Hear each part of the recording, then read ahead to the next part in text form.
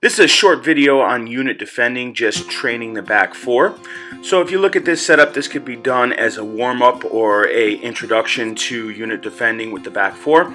As you can see, the red, purple, and orange cones are set up in right side and left side. So if the coach is to call, for example, L purple, then the defense would shift.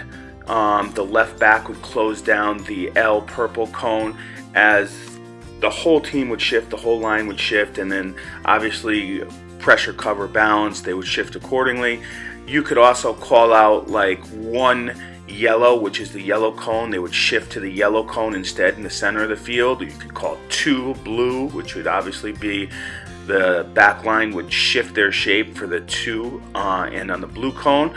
And obviously with the red all the way back, if it was R red or L red, the team would just form a straight compact line because that's a deep position.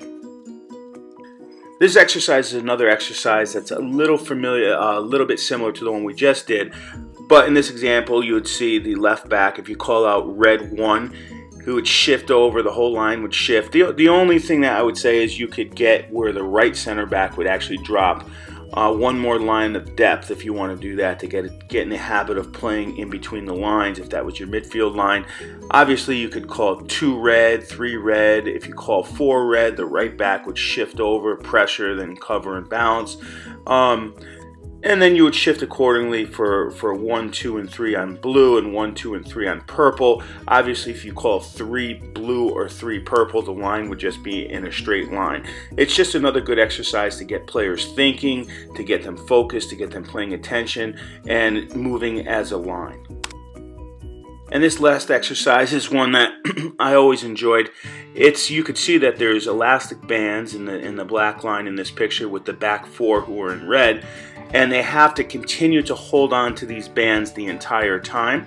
It is 6 against 4, and you can add 2 center midfielders if you like, and they can hold a band, or you can hold another line of 4 who all hold a band together, so you would actually be going 4. How it works is this is kind of 6 versus 4, then you can go 8 versus 6, and then you could go 10 versus 8.